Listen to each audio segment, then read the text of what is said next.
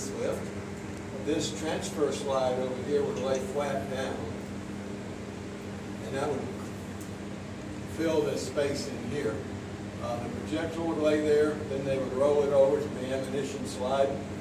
Now I know round things roll, but they still weigh 1,500 pounds, so a man standing where you are would have to reach over and grab the 1,500-pound projectile and roll it over on the slide. Okay. Only weighed 1,500 pounds. They had a lip, so it wouldn't stop, so it wouldn't roll over and smash his toes. You can see the lip. They had a power ram. I've got my light on it.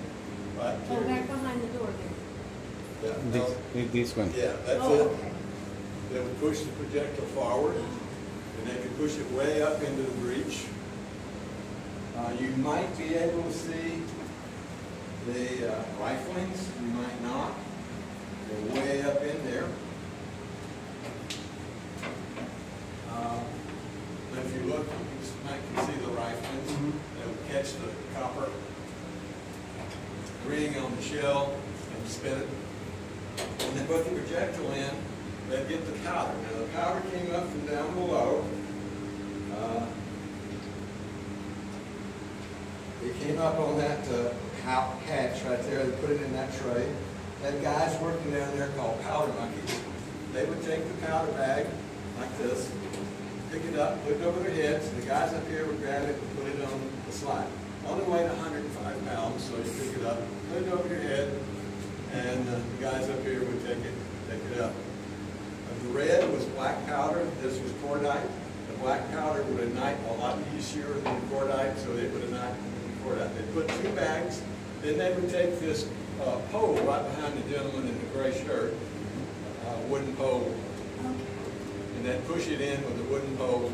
They get 2 more and push it in, so they'd have a total of 420 pounds, and then they'd be ready to shoot. This slide opens up. You can see where it hinges, so it would come up like this. Then close the breech. It's like putting a nut on a screw. If you put a nut on a bolt, it will go round and round and round. These had interrupted thread, so you have to go like that, and they would lock. They got their plot from the plot, which is way down below. That's the fine solution.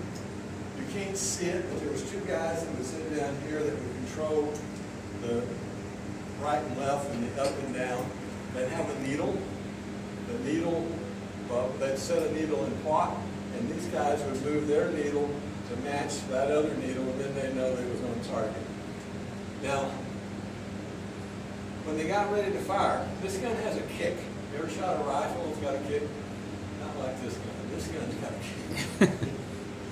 There's 2 horizontal hydraulic cylinders over there. She may be able to see them. She's about the only person that can. That would catch most of the recoil. But still, this whole unit would recoil to about right here.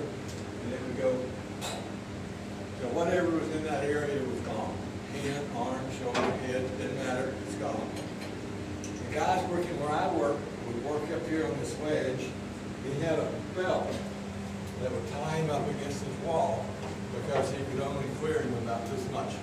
The guys down here would have to lay down because it would clear them. They'd clear their chest about 4 or 5 inches.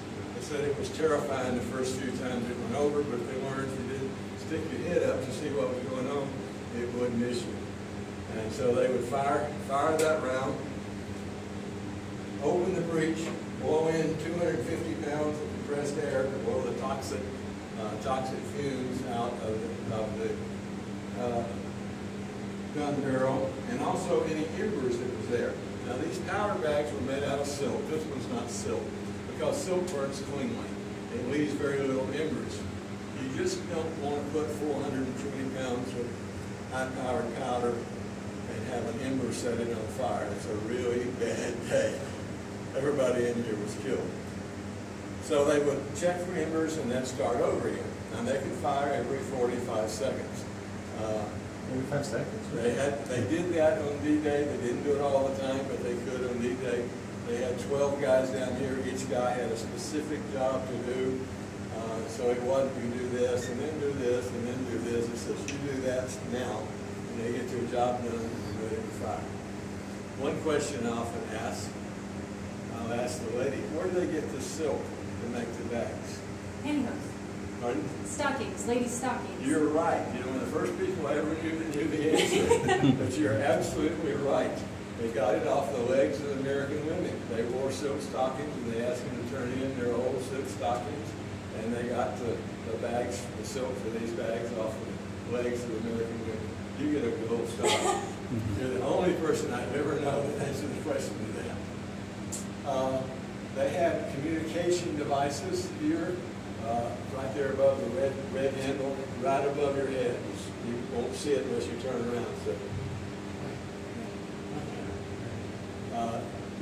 They could move these pointers, and down in the bottom, they would move the pointers, and they'd know what to do up and down right enough. More powder, more projectors, and whatever. So this is basically how it works. This is kind of a quick scenario, but it's awfully hot in here. Yes, sir. Any questions, comments? Thank you for your time, Albert. I enjoy it.